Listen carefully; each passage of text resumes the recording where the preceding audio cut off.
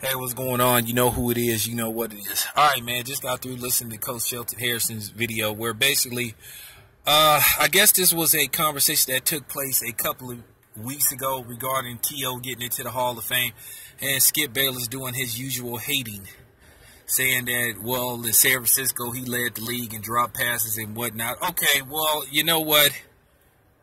It is what it is, man. What about the balls that he caught?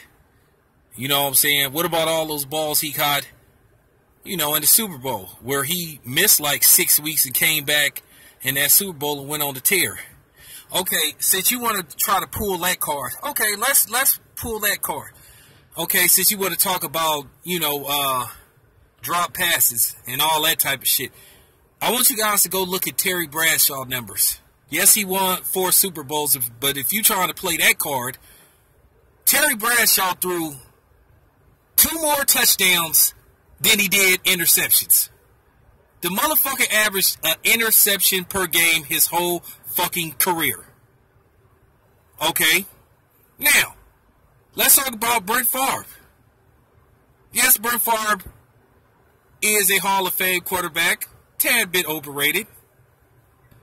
Well, yes, Brett Favre threw a shitload of touchdowns. But guess who has the all-time record for interceptions? Brett Favre.